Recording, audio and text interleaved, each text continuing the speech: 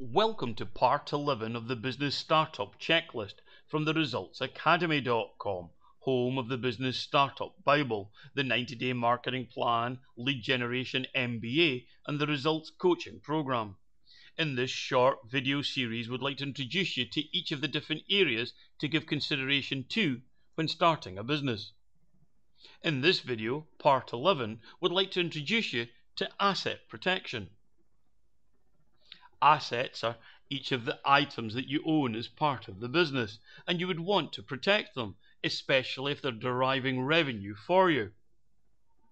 You may wish to consider registering a patent, or a trademark or service mark. You may wish to register your copyrighted material.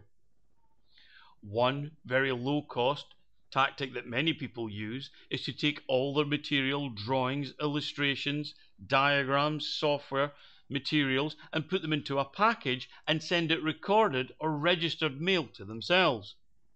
They then give the package to their accountant, solicitor, or bank for safekeeping, because then you have a record as to when the materials were actually created as of that particular date.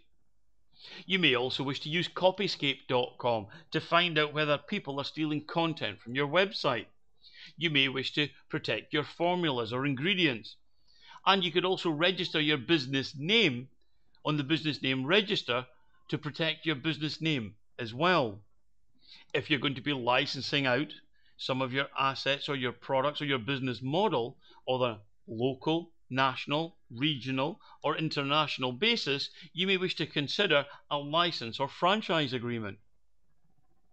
Perhaps when you're entering into business or working with additional stakeholders or partners, you may wish to use a non-disclosure or non-circumvention agreement. And also check out reactinsurance.com as one of many different insurance policies that are out there as well to help offer additional protection.